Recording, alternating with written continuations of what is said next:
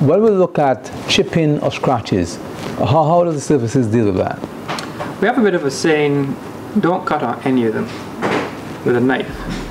With the Decoran, if you cut with a sharp knife, you can leave a mark. On the quartz, if you cut with a sharp knife, you dull the knife. Okay, so you don't cut on any of them. It's not either. It's not good for the conductor, or it's not good for the knife.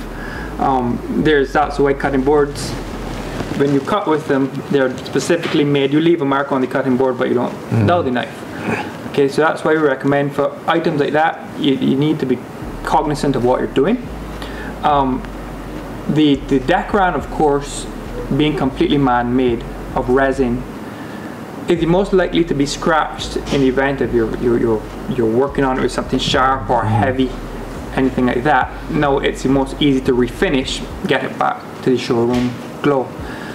The granite is very good for scratching. You have to be careful for impact. If something hard hits the corner, a chip can come out. And different granites are different. Some are very dense, some are a bit more open grain, or a bit more soft. So you need to be careful, thoughtful, mindful. It's more difficult to fix it, because generally when you have to fix a patch, you're going to see it.